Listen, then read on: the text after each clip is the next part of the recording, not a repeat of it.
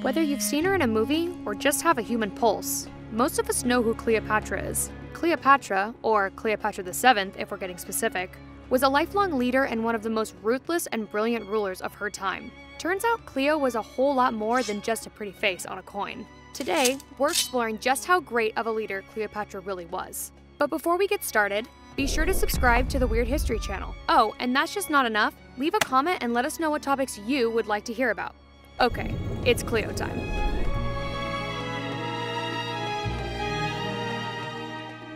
The life of Cleopatra, the last Egyptian pharaoh, was infamous. Born in 69 BC, she was the daughter of Ptolemy XII Auletes, a notoriously lackadaisical monarch, and rose to power as co-ruler with her brother in 51 BC. Aside from secretly conceiving a love child with Julius Caesar, and then getting together with his right-hand man Mark Antony, talk about a scandalous love triangle, she also managed to maintain Egypt's independence until her dying breath. Some leaders are born into greatness, some work for their success, and others marry their brothers? In Cleopatra's case, she opted for the incestual route, going with the Egyptian royal tradition of marrying one of your immediate relatives. Upon the death of her father, Ptolemy XII, 18-year-old Cleopatra began to rule Egypt alongside her 10-year-old brother, the creatively named Ptolemy XIII. After Cleopatra was exiled from Egypt, she went to Rome to get Julius Caesar's help in retaking her kingdom. When the Romans invaded Alexandria, Ptolemy XIII drowned in the Nile, probably because his armor weighed enough to sink him. To maintain face, Cleopatra then walked down the aisle with her other surviving brother, Ptolemy XIV. The girl's got a type. Some think she might have murdered her second brother-husband after she had a son of her own, named Ptolemy XV Caesarion, whose daddy was none other than Julius Caesar. Cheating and having a love child is okay when you're married to your brother, right? I'm going to put a prince in your belly. Cleo definitely had a thing for Romans, but not necessarily because she thought they were hot. When she first linked up with Julius Caesar, she was on a mission. Once she was ruling Egypt, Cleopatra needed money and military help to stay in power, so she matched wits with the man at the top, Julius Caesar. Cleo used him to cultivate military support for herself over her little brothers. They met in 48 BC when Caesar's arch-rival Pompey landed on Egyptian shores and was promptly killed by Cleo's little brother. Caesar followed Pompey and came to Egypt, where he met a brilliant young queen who appealed to him intellectually and sexually. The two definitely had a thing for each other and became one of the most legendary couples of all time. No, seriously, name a more iconic duo. We'll wait. We know that sparks were flying between Cleo and Julius, but just how did they meet? Legend has it that Cleopatra had herself wrapped in a rug and smuggled into Caesar's room, but that was probably not true. And thank God, because can you imagine the rug burn? The real story, according to Plutarch, is that she was tucked into a bed sack, probably a bag for royal linens, and plopped into his chambers. Regardless of how she really arrived at Caesar's side, it's no wonder he was enraptured with her. She was brilliant, charming, sexy, and less than half his age. During their brief but powerful romance, they went on Nile cruises together, probably made love until dawn, and exchanged political ideas. Who knows exactly what they discussed, but he did leave her with a present, a Roman bun in the oven.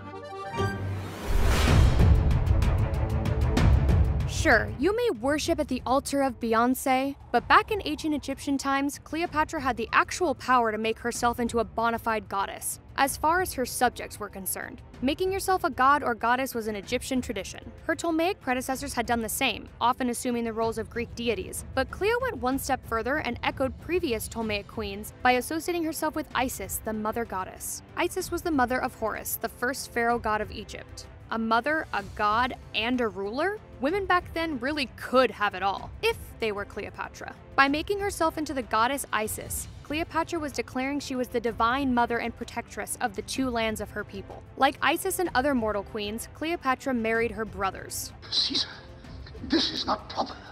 Not proper. She wore sacred robes at a festival and had herself portrayed as Isis in statuary. She was dubbed Nea Isis, or New Isis. In fact, her eventual beau, Mark Antony, became Osiris in these depictions to show that a divine pair was once again ruling Egypt. Back then, you could declare yourself a god and people would just believe you. Now that's power. But what's more powerful than being a bona fide goddess? Well, the answer is cold hard cash.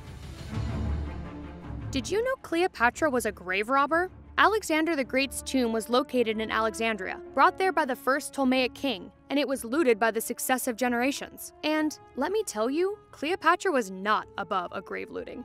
Besides, it was her family tradition. After the Battle of Actium that pretty much wiped out her forces, Cleo raided Alexander's mausoleum and even her own ancestors' tombs to get precious metals to fund her continuing campaign against Rome. She was scrappy and ready to get the funds however she could, even if it meant robbing the grave of a long-dead Macedonian king.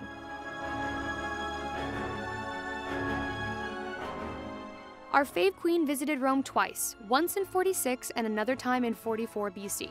While many loved Cleopatra, the Romans weren't so hot on her. They saw Cleopatra as a scandalous foreign temptress. When she arrived with her incestuous brother-husband in tow, they assumed she was in their city to seduce their leader. She stayed at one of Caesar's villas outside the immediate city, along with her and Caesar's son, little Caesarion. There was some conjecture that she was not so subtly hinting that her kid should be Julius's heir. Bold move, Cleo. Some have suggested Cleopatra was just hanging out in Rome on Caesar's dime, but that was far from the case.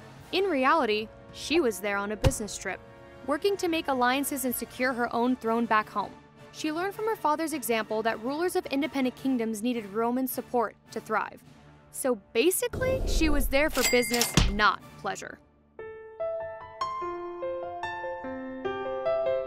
After Caesar was murdered, Cleopatra was scrambling to find a new ally in Rome. She knew being a stellar ruler of her own kingdom meant having some form of an ally in Rome. So who better than Caesar's #1 ally, Marcus Antonius, better known as Mark Antony? So what if he was her ex's bestie? There was no such thing as a guy code for ancient rulers. Cleopatra knew Mark Antony was a womanizer, who was also married multiple times. So when it was time for her to meet him, she dressed to impress. When Cleopatra goes to visit a new potential suitor, she doesn't just show up in sweatpants.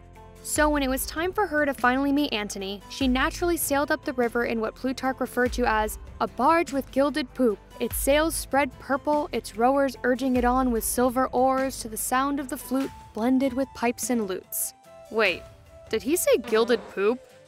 Anyway, Cleopatra was lying on a bed with a golden canopy and was dressed like the Roman goddess Venus, with her servants made up as nymphs. If that's not a grand entrance, I don't know what is. Needless to say, Antony was impressed and invited her over.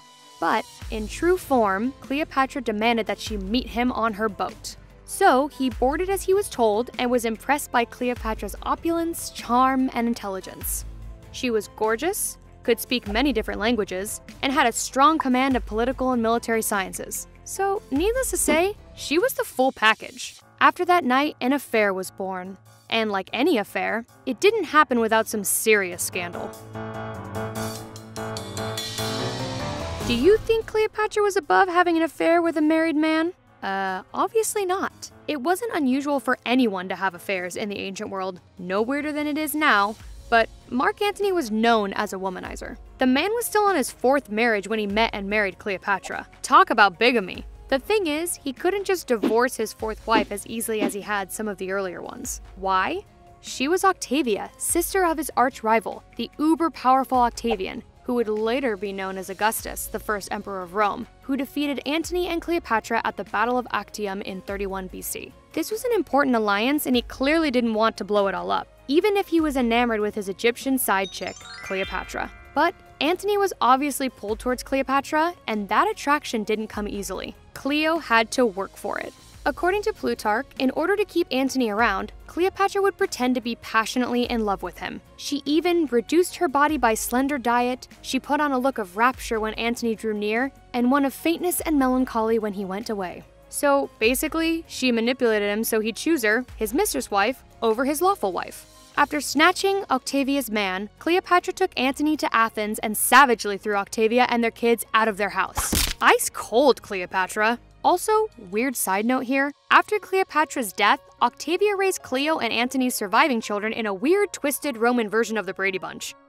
Speaking of Cleopatra's death,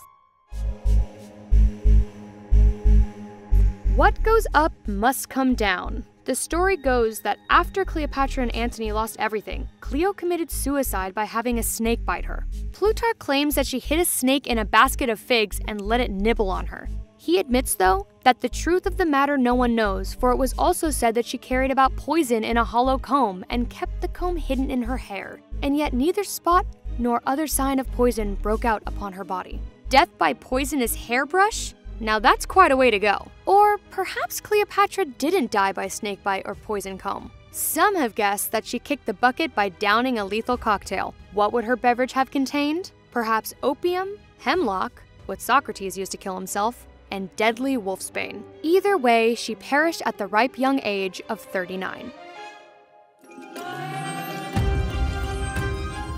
Cleopatra's royal family heritage, known as the Ptolemaic dynasty of Egypt, was actually founded by a man of primarily Macedonian Greek descent, Pharaoh Ptolemy I Soter. Greek-born Ptolemy was one of Alexander the Great's BFFs, and after Alexander's death, Ptolemy and Alexander's other generals carved up his empire. Ptolemy got Egypt, along with a few other tinier territories. He kept his Greek name, but modeled himself after Egyptian rulers by making himself pharaoh. You know, to fit in. His successors continued the tradition of mimicking the Egyptian style of rule by marrying their siblings, a hallmark of many ancient kings, Egyptians in particular. So essentially, this made it so a lot of Cleopatra's family was Macedonian Greek and not native Egyptian.